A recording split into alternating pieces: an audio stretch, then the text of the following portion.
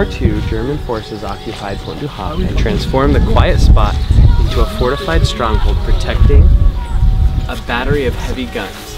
On the morning of June 6, 1944, U.S. Army Rangers scaled 90-foot cliffs to capture this heavily defended position and then held it.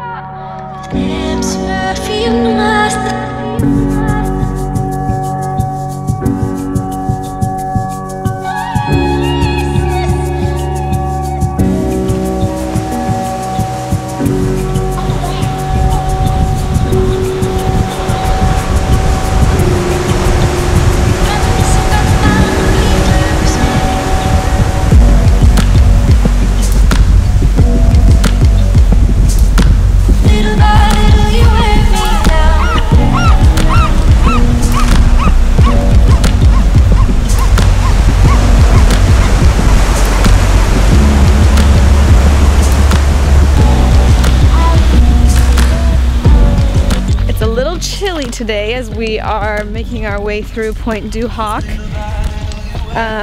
It's about an hour drive from our Airbnb in Cannes, but it's still beautiful. And me and Zach watched Saving Private Ryan last night because we knew we were going to be coming to tour all of these memorials and things.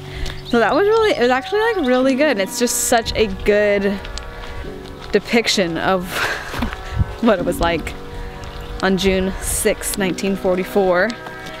And so we're making the round, we're making the loop here at Pointe Du Hoc. It's a little chilly and the kids are a little cold, but I think it's really good. And kind of gets them thinking about freedom and the blessings that we have because of things that people have fought for us. They don't really get it, but hopefully they, you know, feel something here. You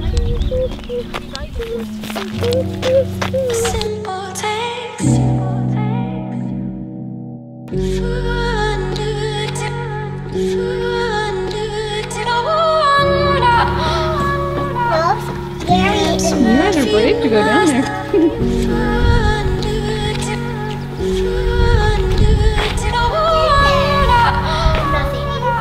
I think it's where like a cannon or a big gun used to be or something. Can you hop in there? Is it deep?